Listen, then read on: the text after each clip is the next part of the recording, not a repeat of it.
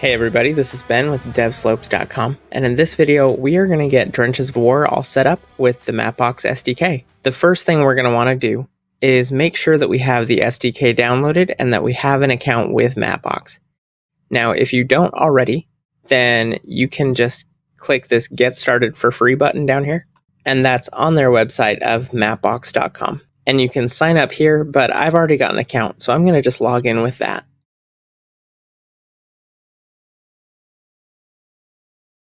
And now that we've got an account, let's go ahead and click on this Integrate Mapbox button. And then we're going to click on Unity. And we'll just download this Mapbox package. Let's save the file. While that's downloading, you could continue on and check out information about permissions and opening an example. But we're going to go back to Mapbox.com and go to our account. And we're going to create a new access token. Access tokens are your public API keys, which will be used for accessing your project info, analytics, or statistics rather. All of that good stuff. So we want to make sure that we've got a unique token set up for our project, just so the statistics run correctly and we know we've got the information just for this one.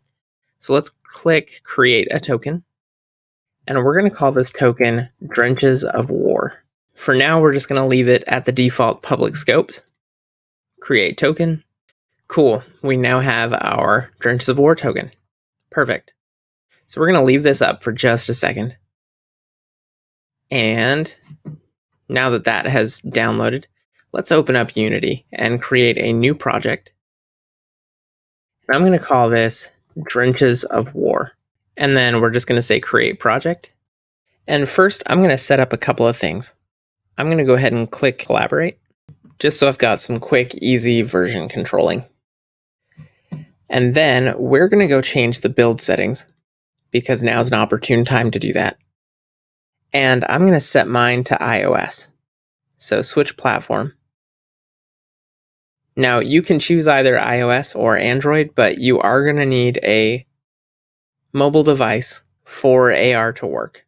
And if you go to build this project and you find that you're having some problems with AR, just remember that there are a limited number of devices at this point in time that can run AR, especially on Android. So double check to make sure that your device is compatible for augmented reality. So let's close that. And now we need to go ahead and install the Mapbox SDK. To do that, we just go to Assets, Import Package, Custom Package. And I'm going to go to my downloads where this thing's at. And I'm just going to double click the Mapbox Unity SDK version 1.4.1.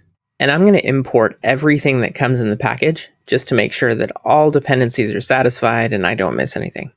Now that we've got that imported, I'm going to make just a little change. I'm going to create a folder down here in the project window. And I'm going to name it Mapbox SDK. You don't have to do this. This is just...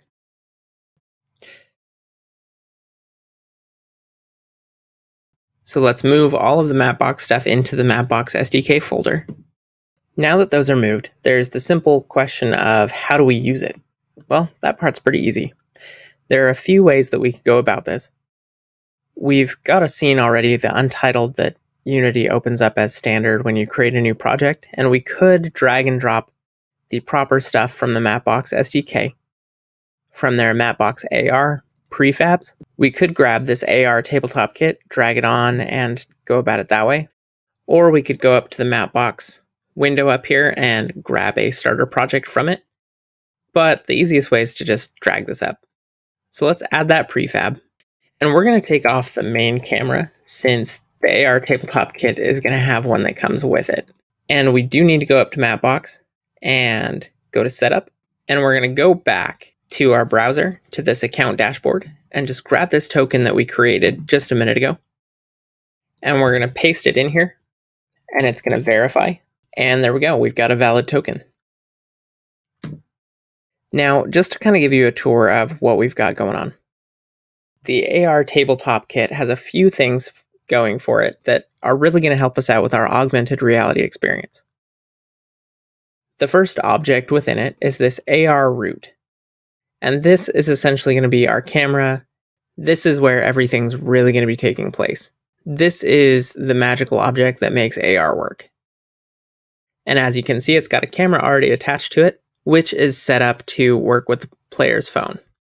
We've got a map holder, and this is a placeholder for the map on AR planes. And the map root is going to be the Mapbox map. This is the object that's going to populate and build our cities out for us. And then we've got the focus square, and this is just used for finding a good spot to place the AR object. It's just a couple of squares that work together to help the player visualize what they should be doing while they're looking for a space to play. As great as all of this is, and as easy it is to implement, there are a few things missing that we have to go manually set for the AR tabletop kit to work, but that's just because Mapbox can't do that for us. So let's click on the AR tabletop kit object just to give us an inspector window. And I'm going to go to the layer manager. And we need to add 4 layers for this to work. The first layer is the AR game object. The next is going to be the map layer. We're also going to need a path layer and a layer called both. And there we go. We've now completed the super complicated process of getting up and running with Mapbox's AR tabletop kit.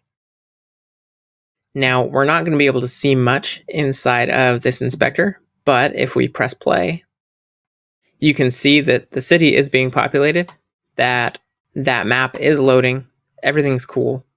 The only reason we can't manipulate this too much is because it is an AR game, and that doesn't really work inside of the Unity preview. We'll have to hook up a physical device to look at it and run it properly. So let's stop running. Zoom out a little bit. Go back to where we were.